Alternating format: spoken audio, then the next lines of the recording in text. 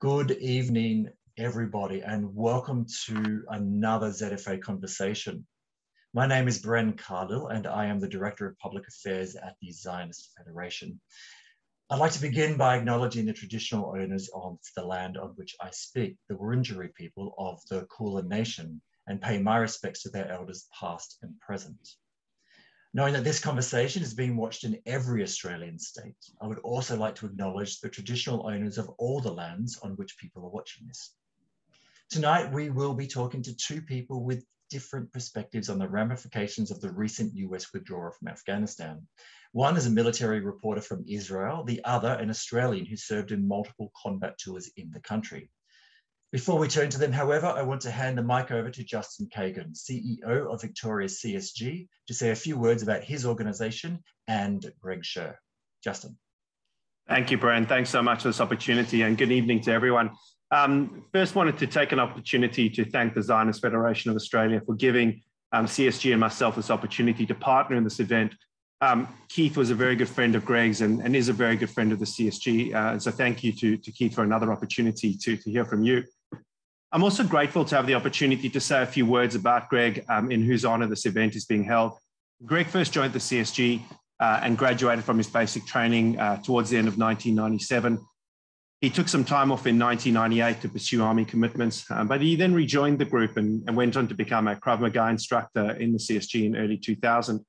Greg continued his CSG involvement as a dedicated protector in between Army commitments and trained hundreds of CSG volunteers in Krav Maga over the years. Greg instilled in the protectors that he trained the importance of integrity and determination in the fight, that you should never give up, no matter how dire the situation.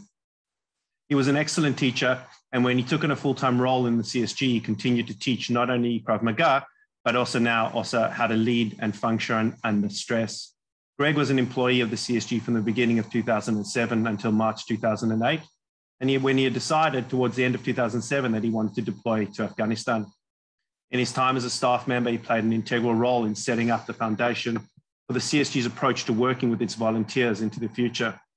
The attributes that Greg displayed and tried to pass on, honesty, integrity, drive, leadership, and determination, are attributes that every single protector in the CSG still, till today, strives to uphold. The 5 values of the CSG are mission integrity, team integrity, resilience, respect, and professionalism. Greg embodied all of these values. There can be nothing greater, I believe, than to have made a difference with one's life, and Greg certainly did, instilling CSG protectors with the necessary skills, which in turn gave them pride in their organization, pride in their community, confidence in themselves, and ultimately the confidence to be proud Jews in whatever way they chose. In 2009, Greg was tragically killed in action in Afghanistan. Greg's legacy lives on in the CSG till today with the Greg Sher Dugma Award, which is awarded to CSG's volunteers who embody all the that Greg had as a CSG volunteer, a person who we all look up to due to their professionalism, drive, commitment, humbleness, and passion for the mission of the CSG. In the CSG head office, there is a picture of Greg that hangs that all CSG volunteers can see every time they enter the office to get ready to go out on shift. It hangs there as a reminder to all of us in the group what it means to be a volunteer of the CSG. Greg is the epitome of this, and the lasting impact he has had on the group will never be forgotten. Bren, I'll hand over to you now. Thank you, Justin. Justin mentioned that Greg is known by Keith Wolahan, who is one of our guests this evening. Keith has earned economics, law, and politics degrees from the universities of Melbourne, Monash, and Cambridge, and was admitted as a barrister in 2010 when he specialised in commercial trials. Hoping to hang up his wig, Keith is the endorsed Liberal candidate for the federal electorate of Menzies, centring on Melbourne's Doncaster region. But Keith is with us tonight primarily because of his time in the Australian Army. After qualifying as a commando, he served several periods of full-time service within the Special Operations Command, including 1 tour of Timor-Leste and 3 combat tours in Afghanistan. Speaking to Keith is Anna Ahronheim. Anna is the military reporter for the Jerusalem Post.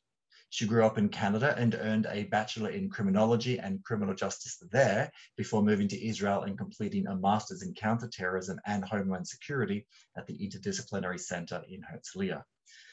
I'm going to take a back seat in this conversation and will only pop up to ask the occasional question. Please feel free to ask those questions using the Q&A option at the bottom of your screen. And if you see a question you like, press the thumbs up pictogram next to it. That way the question will rise to the top of the queue. So with no further ado, I'll get the conversation started. Anna, over to you. Hi, good evening, everyone.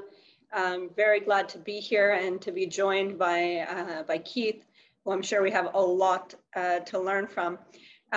Keith, why don't we speak a little bit about your time in Afghanistan? What was it like being there and being in a country which is at war? What did you do on a day-to-day basis as a soldier and just as a regular human being interacting with the everyday Afghanis? Oh, thanks, Anna, and thanks, Bren, and everyone for having me. It's a wonderful turnout tonight, and I'm really honoured to be here. We can all only give our personal perspective, and on my second of 3 tours, someone wrote a book about the tour, and I remember opening it up and reading it, and it felt like I was reading someone else's tour.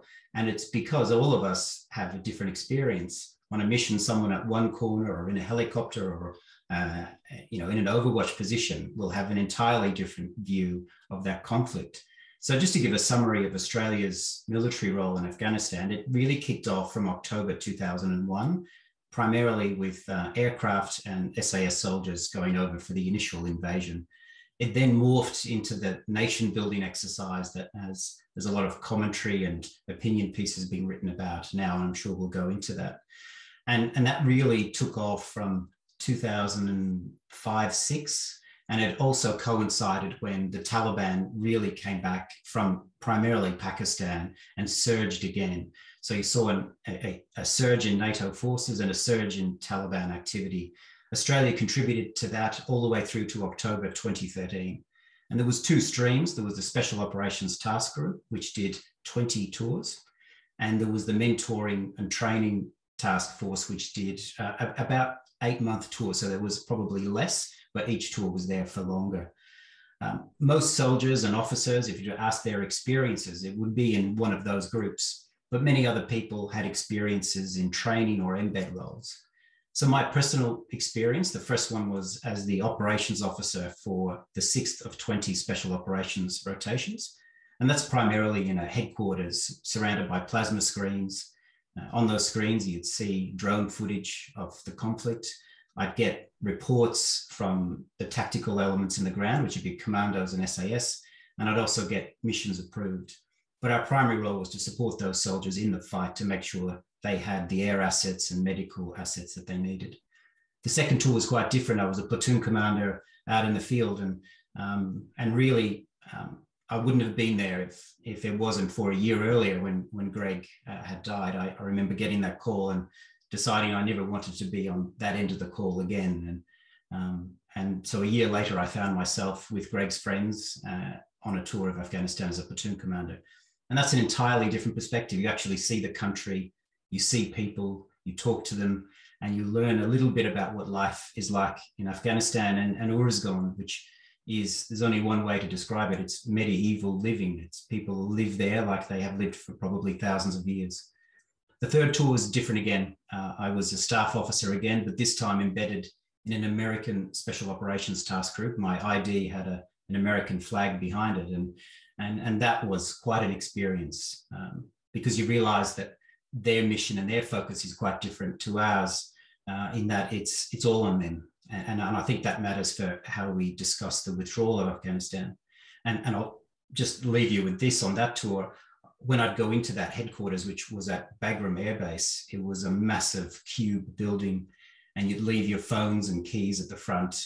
And when you entered the corridor, there was plasma screens showing September 11 images. And this was late 2014. And I'd walk down that corridor, reminded of September 11 every day, and they were.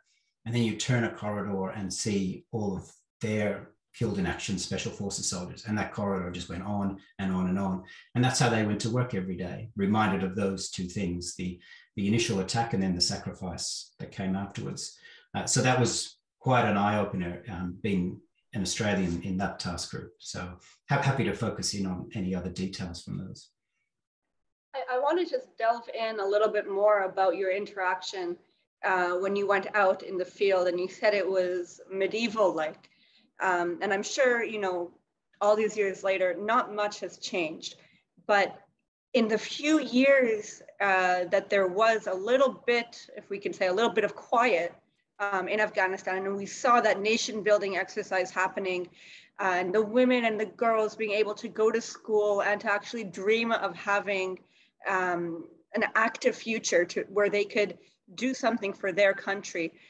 Did you feel that on the ground when you were there too, that the women and the girls were excited, that they were dreaming, or were they concerned maybe that all of this would end at some point and they would just go back to where it was 20, 25 years ago?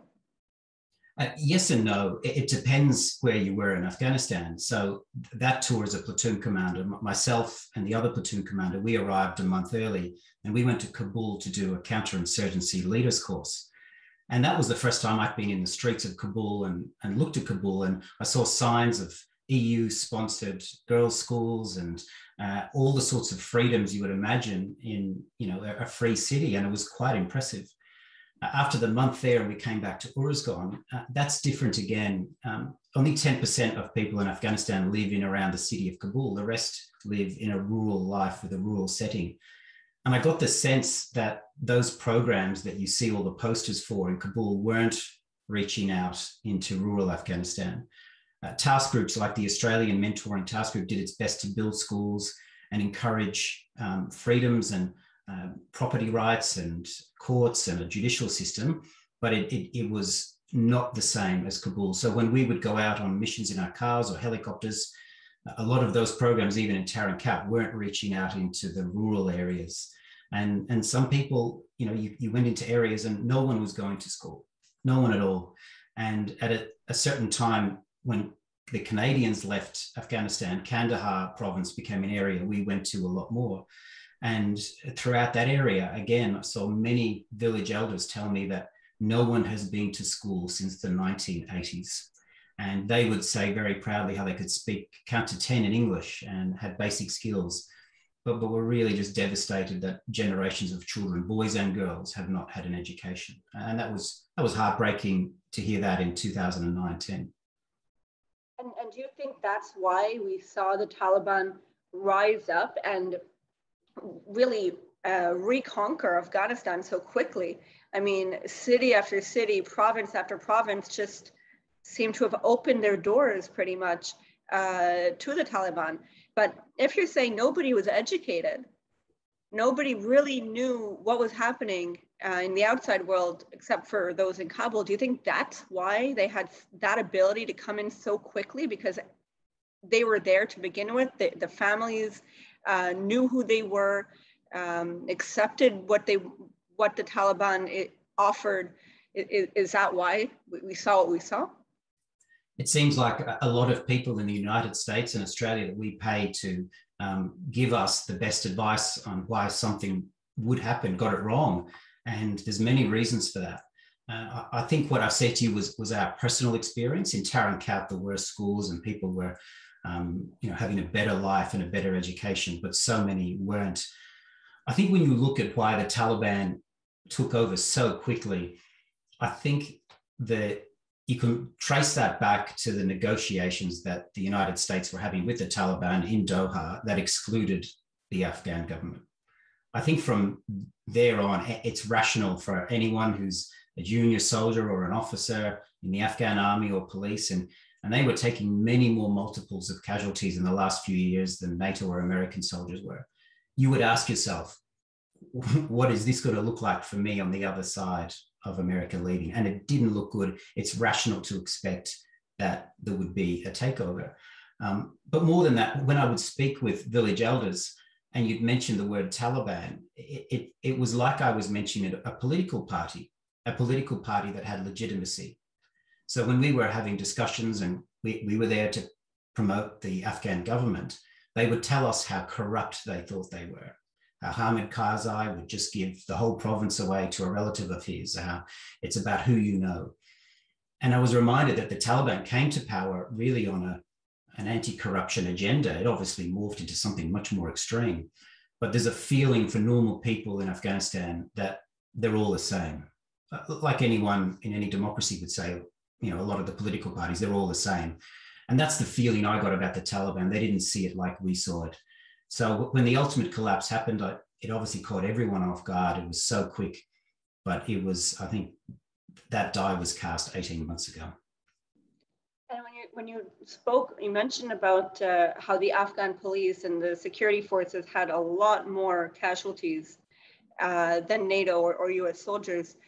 They also had a lot of training by NATO, by the US, by Australia, and also from Canada. I'm Canadian. And I remember, you know, growing up in Canada, seeing all the training and all the help that Canada is giving to Afghanistan. But now that we saw the collapse, what are the chances that you're going to have former soldiers or former officers defect to the Taliban and work with them and train them on all the weaponry and all the platforms that they were given? I think that's happened on a massive scale already, and maybe even in a coordinated way, you know, from senior generals down, that's happened. And, you know, there was a lot of memes that would float around from veterans groups, and they showed the Taliban security behind the new Taliban leadership, and they had, you know, their fingers outside the trigger guard. And that's something Western forces teach soldiers.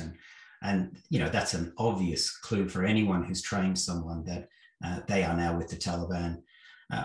One of the things I think has been that people have thought about as to what went wrong was that it was a Western military that was built, which we know has a huge logistics and technological chain that requires people to look after equipment.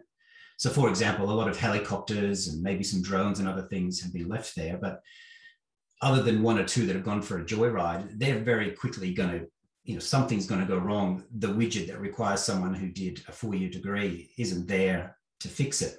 And the particular fuel that you have to put in isn't there, and it's not being refined. So I think it was a modern military built without all of the architecture behind it. And the United States was fulfilling that architecture. But more importantly, it wasn't just the architecture, it was the money. That military cost a lot of money, and there's a reason $2 trillion was spent in the last 2 decades. And I want to talk about money. I wrote an analysis when the fall of Kabul happened that one of the issues with the Taliban is Afghanistan is not a rich country. And the Taliban is not an organization that will get money from abroad. They're not, aid organizations are not going to come in and shower Afghanistan with money anymore. So in order to run a country like Afghanistan, what are they going to do? Where are they going to get this money? Are they going to sell all the platforms and weaponry that they've, you know, that they got? Or will they, how will they function? How will Afghanistan continue to be a country, you know, with aid, able to eat, able to have water? That's a good question as well. And I think there's 2 parts to it. There's the short-term immediate requirement to keep the country ticking over, to keep public servants, especially in Kabul, paid to do their job, to keep electricity and water and all of the other things moving. I think that's going to require help from other countries, whether it's Pakistan or China or other countries, and they've got interests now that they can use that cash to leverage with. Long-term, one of the assets they have is it's a resource-intensive country. There's a lot of minerals in Afghanistan that would help with a lot of microchips and other things like that. And already, I think China has shown an interest in helping mine some of those assets. But the number one friend for Afghanistan and the Taliban is Pakistan. So I think Pakistan will take a very keen interest in what happens from here on, including money supply. There's one question here from Paul Newfield for you. Was it all worth it? This whole time that Australia, Canada, America, the West was in Afghanistan, so many people died. So many people have mental effects from their time in Afghanistan. and now, like Paul said, back to square one. What do you think, as someone who was there, who fought there, was it worth it in the end? That's a really hard question. And I know on this call is Felix Sher, Greg's dad, and Barry, his brother, and many other friends and family. And there's so many others that are in that same position. And you answer that question, I'll give you my honest answer. My honest answer is that knowing what we knew at the time, absolutely it was worth it. But that doesn't mean you don't learn lessons in hindsight. And I think from an Australian perspective, was it worth it? We had to reinforce our relationship with the United States. And even throughout the very earliest stages of the war, that was a reason for us to do what we were doing. But for people like Greg, I remember I did my first tour, and then I remember bumping into Greg on the parade ground, and I just come back. And when he asked me about what Afghanistan was like, I remember his eyes lighting up. He was so interested and excited, full of life about the possibility of going. He was so keen to go, and I was too, and there's many on this call that were, and we weren't thinking about 20 years from now, looking back about whether it's worth it. It's just not a consideration at the time from an individual perspective. You're going because that's what you signed up to do. You're going because that's the flag that's on your uniform, and you're going because your friends are going, and you just couldn't bear to let them go without you. And all of that was all the motivation you needed, service and friendship or mateship. And I know that those things just made that answer an easy one to make then. But looking back, from a strategic perspective, I think it's worth it if we learn the lessons and if we acknowledge the failures. And there's important operational and tactical lessons. And when I did some of my postgrad study, I put pen to paper on what went wrong. And this was in 2012, before my third tour.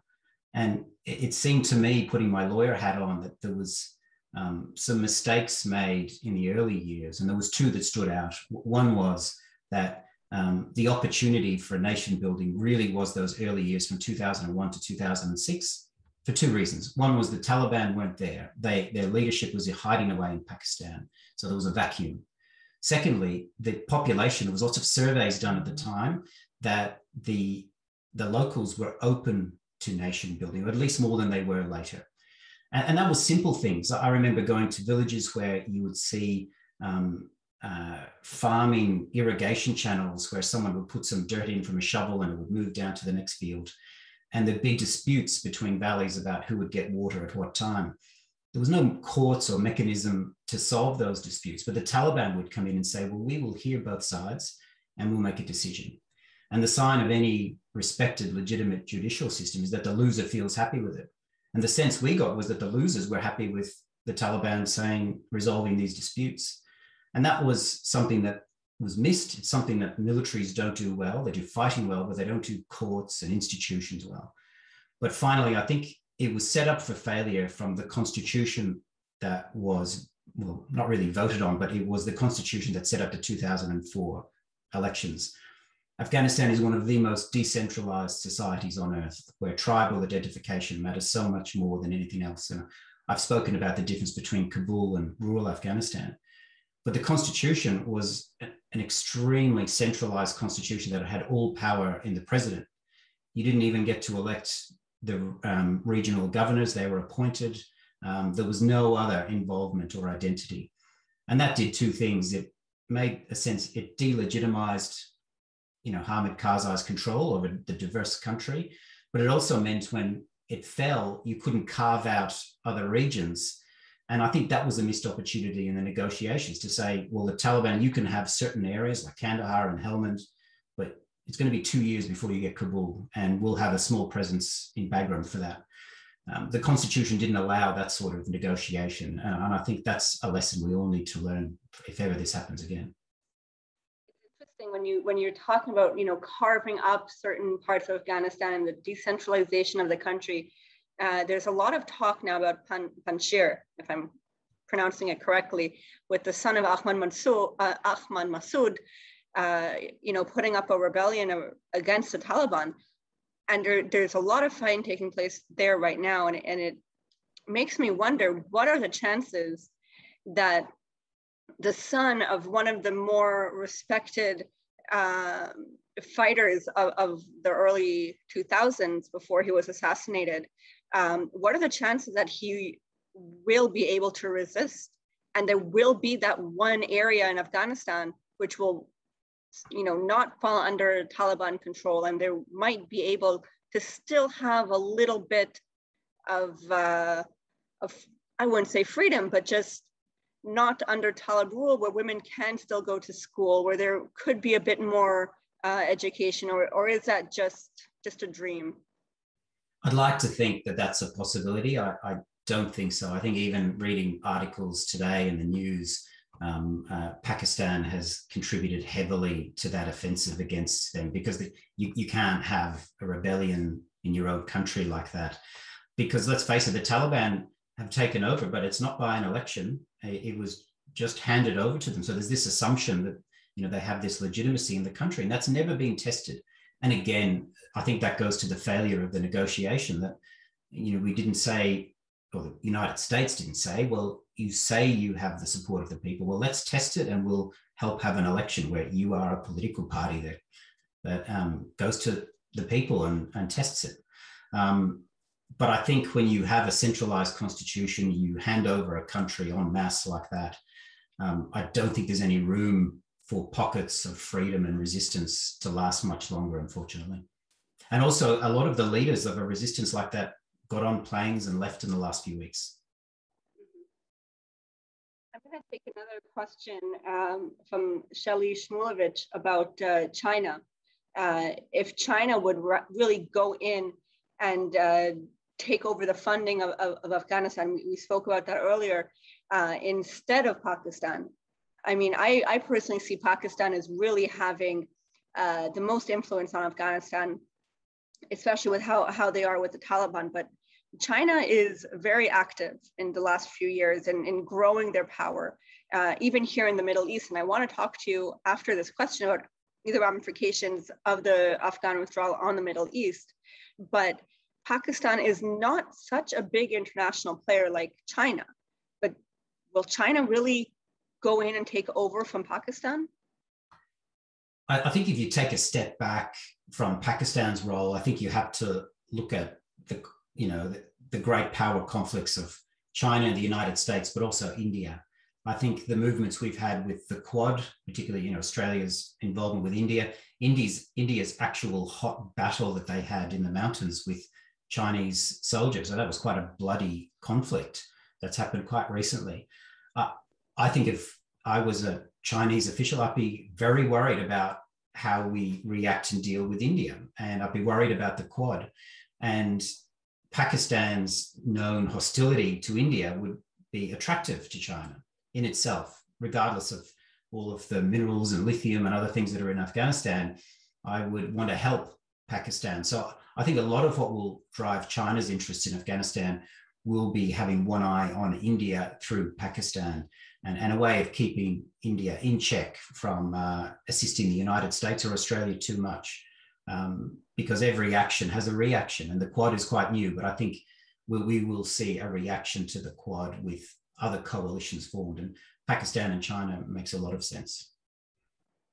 I'm just going to roll off of that. Every action has a reaction, and let's talk about how the US withdrawal from Afghanistan and really their pivot to China will have an effect on the Middle East, with Iran really being emboldened, I think, by this withdrawal, and by the fact now that we saw Antony Blinken saying, we're at the point that we might just not have a deal with Iran. I mean, coming from Israel, I think, and I've spoken to military officials here, that the withdrawal from Afghanistan really does concern the Israeli military, not because of Iran per se, but that the weapons which can make its way to the Middle East, to Sinai or to Syria, to be used against Israel, or even just becoming a terror hub again, that we saw pre 9/11, and that can affect everywhere in the world, including Australia. Are you feeling the same thing in Australia, that the pullback of American forces from the Middle East is having a negative effect? there's a lot of parts to that, and most of it we don't know, and we'll see it play out. I think for a country like Australia or for Israel or Taiwan and Japan, South Korea, you would be looking at the way that the United States withdrew from a few perspectives. One was the botched negotiation, and that's not a partisan thing. You know, Trump started it, his administration kicked it off, and then Biden finished it. But the thing that was most concerning was that when the facts changed, they didn't change their mind, and that's something, you know, Ronald Reagan was very proud of. You know, when the facts change, you change your mind. And I think Trump did that in Iraq. When the withdrawal there wasn't going too well, he listened and went back in again. I thought when we saw those scenes in Kabul, I thought President Biden would have adjusted his stance, would have said, we're not pulling out like that. It's not what we thought it was going to be, so we won't cut and run. But there was almost a bloody mindedness about it, which did give other countries, cause to reflect on what would happen in future conflicts. And you could say, of course, that means the United States is pivoting to China and Asia, but well, let's see, because so many times the United States, it says it's pivoting to the Pacific and Asia, and it doesn't really materialize. It does get drawn back into the Middle East. From an Israeli perspective, I would like to think that the United States can chew gum and walk at the same time. It's a big enough military that it can protect its friends and its interests in the Middle East and protect its friends and its interests in the Pacific. It's always done that. And it's got the wealth and resources and manpower to do that. It doesn't mean you're fighting two major wars. It just means you have an interest. And I think that's the thing a lot of us don't understand yet, is that the United States had interests in Afghanistan, beyond Afghanistan, and a smaller presence probably would have been worth the sacrifice, but it's hard for us to tell another country to make a sacrifice. It's funny, I had a briefing with senior military officials just about 2 weeks ago, and was it a week ago? No, 2 weeks ago, and they were saying that the United States might want to leave the Middle East, but the Middle East won't leave the United States. There are so many issues. Even if you take the Israeli-Palestinian conflict and put it to the side, there are so many issues in the Middle East itself. If you just look at Lebanon, which is, used to be the Paris of the Middle East, and Beirut now is plunged into darkness. And that, when Lebanon fully collapses, it'll be just like, in my opinion, just like in Afghanistan, completely decentralized. There's going to be Canton in the north, in the south, in the center. Everything is going to be, it's just going to be a disaster in Lebanon, and America can't leave the Middle East. But when you look at Iraq, for example, Iraq has a bit more similarities, I think, to Afghanistan. There was also a nation building exercise, and what happened in the end? We saw the rise of ISIS, now the collapse of ISIS. Do you think that going in and having a stronger foothold in Iraq might stop it from becoming another Afghanistan? Because if Iraq fully collapses, unlike Lebanon, it will have a huge impact across the Middle East. I think having some presence in the region is important for a simple tactical reason, that you want aircraft and drones to be able to move to an area quickly. And if the United States doesn't have a physical presence in the region, that just can't happen. In that US task group that I was in, at any one time, there was 10 drones in the sky, all beaming into the headquarters. And the pilots were in Nevada, but the drones would take off from Afghanistan. And that was important because it takes they're slow moving things. It takes a while to get them there. And that gives a sense of security and peace, that knowing that those are there. I wouldn't like drones to be up in the sky in Australia, but if it was the difference between having my family blown apart, from a civil war or some other war, I'd live with it. That's going to be a lot harder if they don't have a physical presence in the region. You just can't move assets over a country quickly. You need to have boots on the ground. Oh, no, you don't necessarily need boots on the ground, but it's a different perspective. It's a lot of things are done from those drones, but it's not perfect. It's nicer to have a presence on the ground, but that can be through diplomatic channels as well. And I think that's probably what we need to see from the United States as well, is the State Department filling the gap, because there's lots of leverage the United States has through its soft power, through its diplomats, and through its culture as well. It used to be what it leveraged more than anything. And I'd like to see the United States return to leveraging that soft power as well as their hard power. And I've never been to Australia, but talk to me a little bit about what are the relations between Australia and the US? I know that Canada is welcome around the world. Whenever I used to travel very proudly with my Canadian flag patched onto my bag. But in Australia, is the United States military, is it something that the Australian public support? I'm sure that the Jewish communities in Australia support the Israeli military, but what about the Australian public? Do they support the Israeli military as well as the Americans? Well, it's very hard to speak, for everyone, and especially I wasn't born in Australia. I came here when I was 10. Like, I think Greg came with his family from South Africa when he was about 8 or 9, and that was one of the things we bonded over. Was we came from 3 boys, liked 80s movies, and had joined the army. But I think there is a recognition deep in Australian society that our security relies upon a close relationship with the United States. We don't have the weaponry or the population to protect ourselves independently.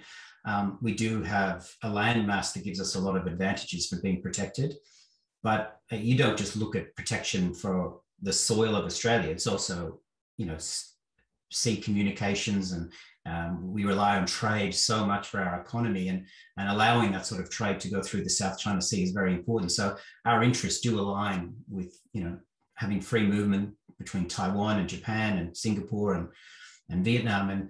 And so a safe and secure Pacific is in our interests. And I think people do see that as a very positive thing. And there's American presence in Australia, there's bases in Australia, there's Marines in the Northern Territory.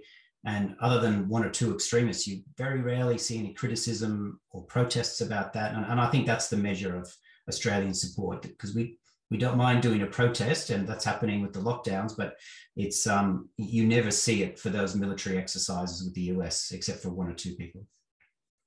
And what about the Israeli military? What's the support like in the Australian public for the IDF? I don't know about the wider public, but I know in the military, when I was there was enormous respect, and because a lot of the equipment and technology that we would see in our military was actually designed and built in Israel, and it was always at a cutting edge of technology that we aspired to. But I think Israel is important for Australia from here on, because the United States withdrawal from Afghanistan in the way that it occurred has made us all, from parliamentarians and candidates to people in the community, reassess what we need to do to stand on our own 2 feet. Doesn't mean we expect the United States to cut and run, but it's quite clear the United States has said it, that they expect their friends to stand up for themselves first, and then they will come and help.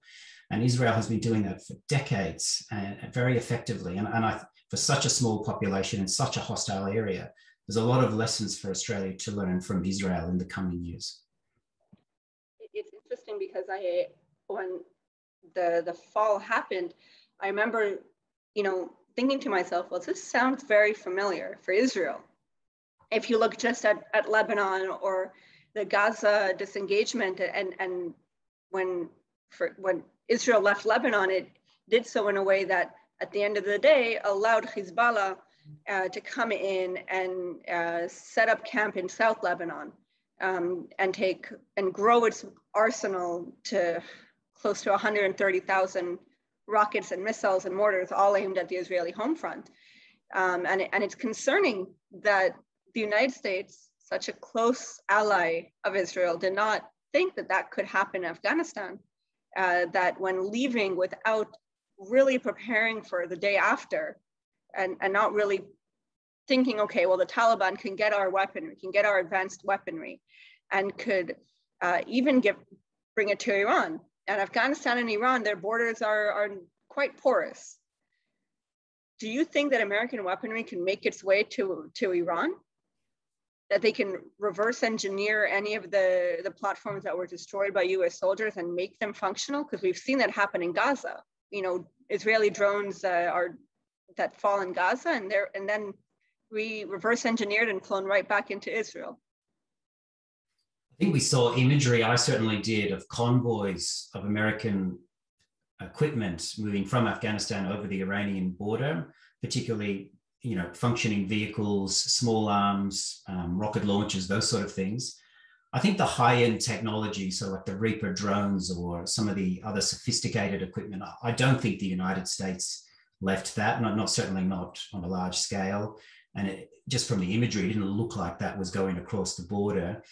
I think what we've seen is, you know, helicopters like Black Hawk helicopters, which, you know, I still think are fantastic things, but they've been around for decades and you probably could buy them if you had enough money, and then you need to service them. So I don't think there's a large risk of significant weaponry going to Iran. That said, you can do a lot of damage with a huge arsenal of small arms.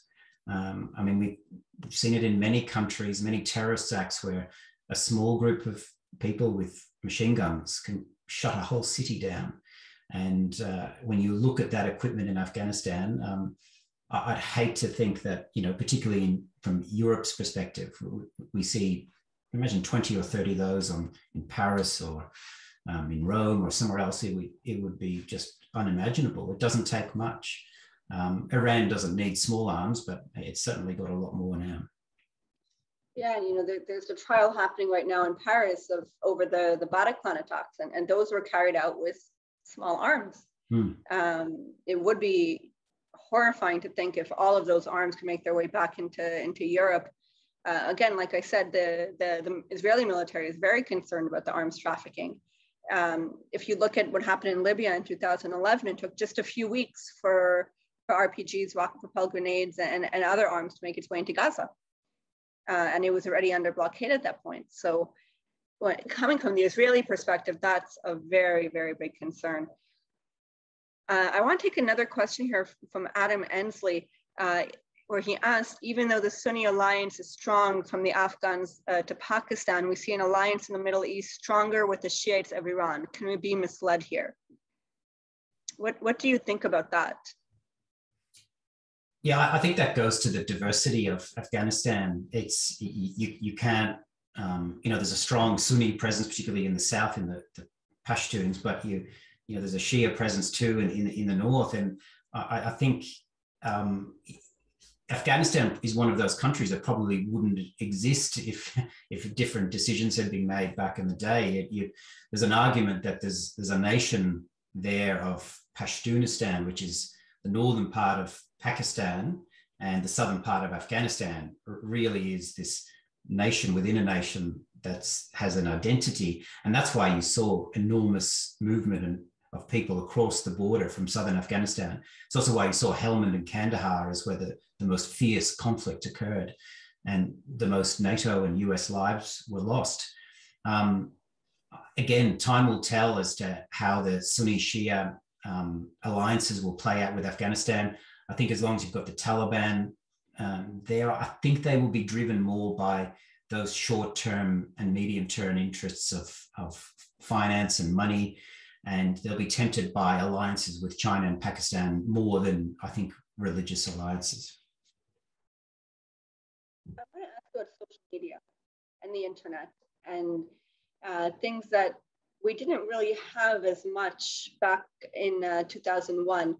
And again, after the 20 years of openness, mainly in the cities of Afghanistan, we're seeing now a lot of demonstrations, a lot of women coming out to the street and calling on the Taliban to let them continue with their lives and with their jobs. But you see the Taliban taking out their whips and stopping these protests. And do you think that the Taliban might be able to be convinced, or maybe not convinced is the right word, but do you think that there is a chance for women and for the secular Afghans in the big cities to continue with what they had, or will the Taliban revert will bring Afghanistan back to 2000 and 2001? I think this is one of those things we want to see play out. And, you know, we ask about what was the benefits of the last 20 years. And one of those is a taste of freedom. You know, once you see it, maybe you can unsee it. But once you experience it and feel it, how do you give that life away? There are people who were born with so much more freedoms and spent their whole lives, are now in their 20s. You know, the 1990s, you know, that's a different generation ago. So to just revert back to the 1990s, that's not an easy thing. We'll see what happens. You know, social media goes both ways. I remember watching, you know, the Arab Spring, and there was a lot of promise of, you know, democracy and freedoms coming with that. And it quickly flipped back to more extremist regimes.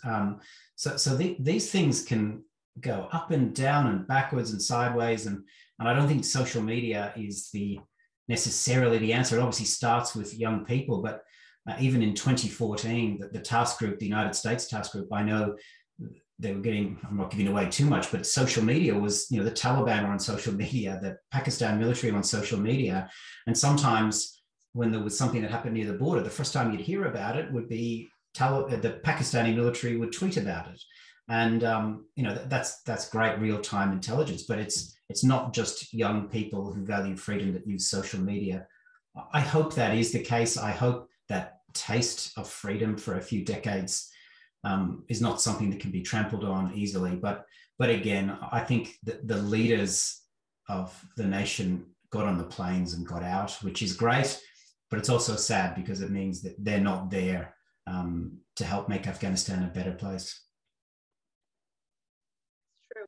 I mean, when you hear I think it was Ghani that fled right away in a helicopter with bags of cash, and then just the other day releases a statement only in English apologizing for him fleeing the country. It really makes you think that these leaders really lead their country, or,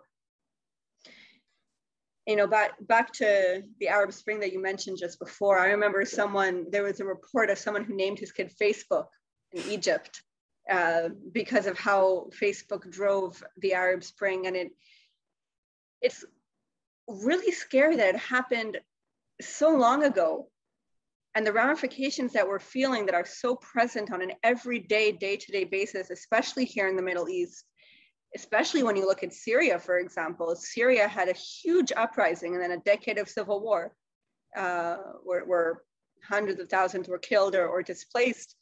And when you look at that from an Israeli perspective, and I mean, I could drive to the Syrian border, to the Lebanese border in one day and then drive back home. But when you look at Afghanistan, which is a huge country as compared to Israel, which is a tiny country, and the fact that like you yourself said, that social media and is really in the bigger cities like Kabul and Kandahar and the smaller villages where 75% of the population live, it makes me wonder if they're happy with what happened, with how things have turned out, that they're back to, you know, the entire country is back again in the way that they knew it.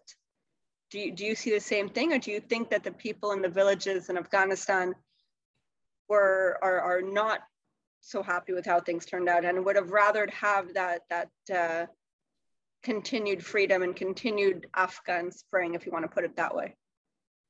I think right now that this enormous dust storm has happened and the dust hasn't settled. And I think if I lived in Afghanistan, in Kabul or out in rural Kandahar or Uruzgan, I'd just be waiting to see how this takes shape, because very few countries are successful one-party states. Every party, including in democracies, you know, have factions and break up and fight with each other. There will be extreme and moderate elements of the Taliban. We already have seen ISIS-K as a separate element that wants to flex its muscles. You know, I'm quite worried that the worst is still to come for Afghanistan. with all of those weapons, all of that equipment, and once the dust has settled, there will be a competition for power. And again, I think that missed opportunity to have some sort of federation where you could tell people, people in Kandahar, you don't have to tell people in Kabul how to live. And people in Kabul, you don't have to tell people in Kandahar how to live. And if you're not happy with that, well, you travel to whatever province suits you. That's the beauty of a federation. And the United States learned that from bitter experience. They had their own civil war where hundreds of thousands died. And it was a federation that allowed them to live together and call themselves Americans.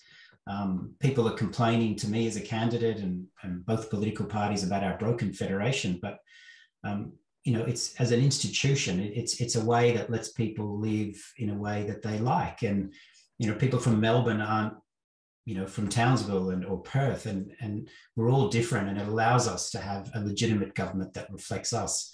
And again, I think we'll be paying the price for that. Afghanistan will be paying the price for that 2004 centralized constitution. Not that the Taliban will be observing it much. Can I just jump in here, Anna and Keith? We skirted around this issue a little bit, but I was hoping to get Anna's opinion on it.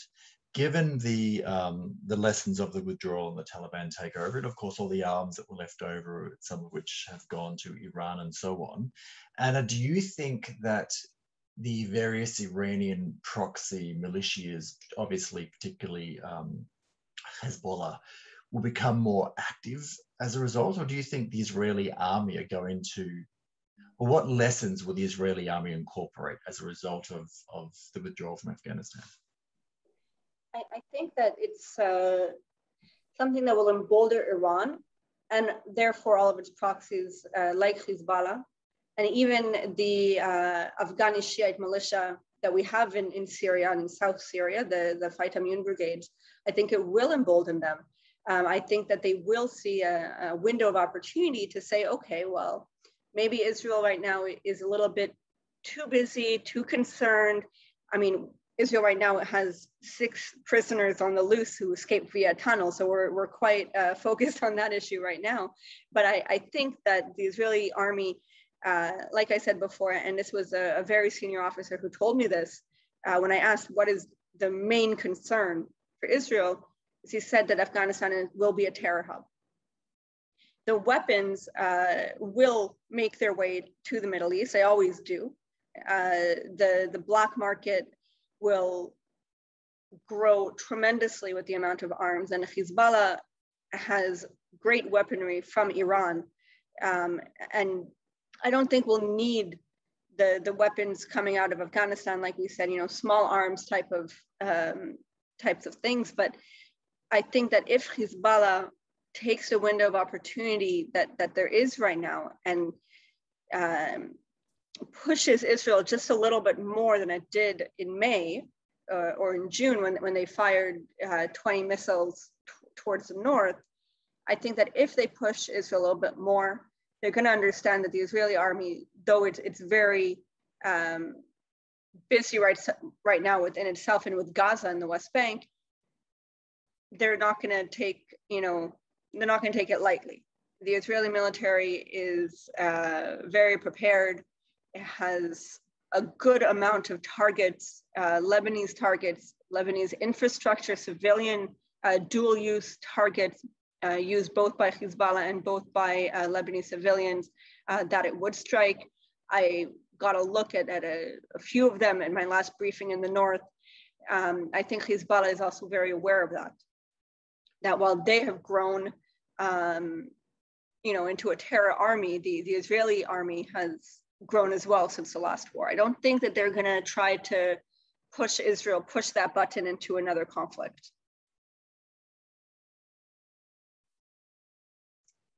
Thank you. Sorry for intervening in the conversation. I wanted to ask. Keith, do you think, you mentioned before the lessons that Australia will take. Obviously, Australia has interests and so on, and the lessons that we should learn from Afghanistan. There must be war fighting lessons that the army has already incorporated over the last 20 years. Will they be valuable going forward, or is it true that, armies always fight the last war? It's a good point. I remember back in 1998, I worked part-time. I was at Melbourne Uni for a federal politician, and that person was saying, well, why don't we disband infantry battalions and put it more into tanks? And they'd just come from speaking to the School of Armour in Puckapunyal, and the war that everyone remembered was the 1991 Gulf War, which was very tank heavy. Sure enough, 1 year later, Australia was scrambling to form more infantry battalions to go to East Timor. And then there was not much use for tanks in Afghanistan. So there is a real danger, especially for politicians, to fight the last war. I'm comforted by, if you open up any newspaper in Australia, that I don't think that's happening here. I think there's an acknowledgement across all the political parties, across all sorts of groups and think tanks, that we have to be more creative than that and not get lost in the war we've just fought. Of course, from a special forces perspective, it's quite a different world than it was in August 2001. It's almost tripled in size. It's got much more equipment and capability. But it also came with a cost. It had a higher loss of life, including Greg and many others. And there's some lessons of leadership and ethical failures, and they're playing out in the Brereton report. And that's not something that can be swept under the carpet. And that has to be faced head on, particularly from how we select and train officers and soldiers, and how we deal with tough ethical decisions and show leadership. So there's lots of lessons to be learned, some good, some bad, but we have to learn them. We can't just look the other way.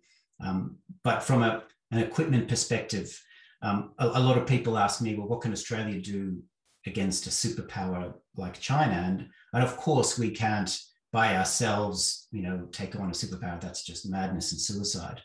But we need to leverage everything that we have, from our soft power, from our diplomatic institutions and our embassies and our alliances like the Quad. But in terms of military capability, I'd like to think there's lessons from Israel and Singapore, and there's lessons from metaphors. I have this really large 43-kilo dog, and he'll never touch a bee or an ant or anything else that he could easily crush, but he knows it would sting him enough that makes it not worth the price. And I think Australia needs to have a military that is agile, responsive, and able to last the distance in a way that makes us the bee for any big dog that wants to have a go. It's interesting. I have a very small dog. She's 7 pounds, 8 pounds, and she'll go after a pit bull. And it kind of reminds me of Israel. It's a very, very small country, but she'll attack whatever needs to be attacked in order to protect herself. And that's something that you said too, that Israel will always protect itself and rely only on itself and nobody else, even though Israel knows that there's kind of like a blood pact with the Americans, that the Americans will come and will help Israel if requested. But Israel would prefer to be on its own, would prefer to protect herself by its, her men and women in the army. And I think that's something that's very, very Israeli, that mentality. And I think that when you look at Israelis all over the world, whenever they go out and travel, which is something that they love to do, they're also very aggressive, right? They're like that, my little dog, very aggressive. But when you look at Canada and Australia, two large countries, we're polite, or we don't attack. That's absolutely true. I think on that note, I might call this conversation to a close. I could go for another couple of hours. I'd love to, but it is 9 o'clock and we do like ending on that note. Look, when I worked at the Department of Home Affairs, I became the lead researcher on Afghanistan and after that, Pakistan. Before I started, I was shown a map of Afghanistan and Pakistan, India and China, and I was told, and I subsequently learned for myself, the way geography and history and religion and national interests of the area have all overlapped and interacted with each other. And I think tonight we got a real glimpse of that, and not just how these Central Asian actors interact, but how the ramifications of that conflict have and will impact the Middle East and even wider than the Middle East. So for this absolutely fascinating insight, I want to extend my thanks and the ZFA's thanks to both Anna and Keith.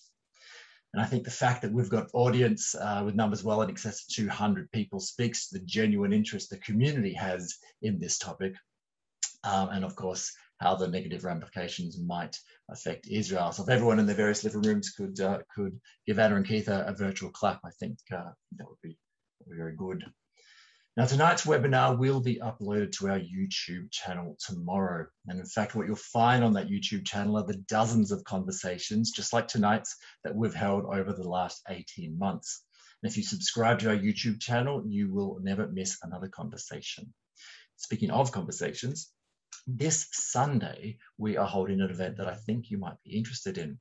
Following on from the recent ZFA and Israel Aliyah Center Aliyah Fair, which was attended by over 180 Australian Olim and potential Olim, we are holding an interactive information session with Israel Cohen, the Aliyah director at the Jerusalem municipality. Now, you can hear Aliyah advice and tips from 4 Australian Olim of various ages, each living in different parts of the city, including how they adapted and transitioned to life in Jerusalem, both personally and professionally. This is an essential webinar for anyone contemplating Aliyah, even if Jerusalem won't be your destination city. Now, following this session, you'll be able to organize a one-on-one Zoom session with Israel Cohen to delve into any individual Aliyah questions, if that is useful to you. So please join us this Sunday from 8 p.m. AEST. You can register at zfa.com.au/Aliyah story. So thank you again for joining us tonight, and thank you once again, Anna and Keith. Good night, everyone. For having us. Thank you, Anna, and thank you everyone for tuning in. Cheers. Thank you, everyone. Have a great night.